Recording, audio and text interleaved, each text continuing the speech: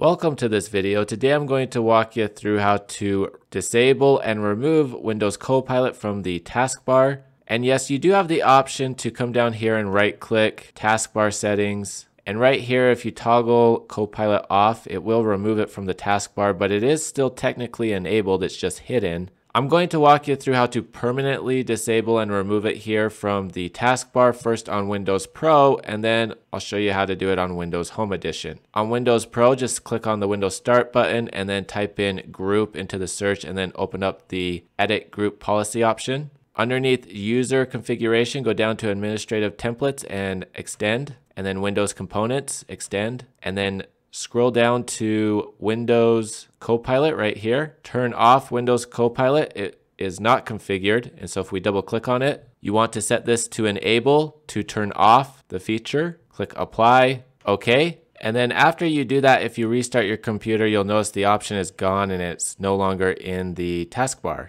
Now I've put Copilot back and I need to walk you through how to do this separately on Windows Home because Windows Home users do not have access to the group policy editor. And so we're going to have to do this in the registry. Please note you do this at your own risk. To get started, you'll click on the Windows Start button and type in Registry Editor and then open it up. In the editor, look for Current User and extend the list. Go down to Software and extend. Go to Policies and extend, and then Microsoft and then Windows. Now, if you do not see a Windows Copilot option listed here, you're just going to right click on Windows, go to New, and then Key. And then you're just going to call it Windows Copilot, all one word, capital W, capital C. And then come over here to the right hand side and right click, New, D word 32-bit. And you're going to call it Turn Off Windows Copilot, no spaces, capital T-O-W-C, just exactly like this. And then once you have that there, double click on it. Make sure that you change the value to a 1 and then click OK.